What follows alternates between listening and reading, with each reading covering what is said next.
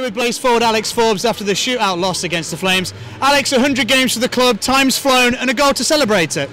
Yeah, it's been good. Unlucky we didn't win tonight, but 100 games for the club and 150 in the league is a good accomplishment for anyone, I think. So, good night. Shootouts are always tough, but 3 unanswered goals in the third to get us there. That was a big effort. Yeah, after the second period, we just came out and just had a bit more energy about our game, and it showed there. And you had to play a couple of shifts on D tonight. Is that a first? Have you played there before? I used to play D as a kid, but that was the first time in this league. Thank you. Well done, Alex. Thanks. Here with Blaze forward Charlie Corcoran after the shootout loss against Guildford. Charlie, 2 home games in 2 nights. It'll be nice to get some rest and then back to league action. Yeah, it's good to get a game on Saturday and give the fans something to come out for. And I think we battled hard tonight. We needed the point we got, so that was big for us. It was a great push in the third period. We were 3 down, 3 unanswered to force an extra frame. Yeah, I think it was a weird game for us. I thought we came out okay, but it just didn't seem to click until the third, so happy to get that point.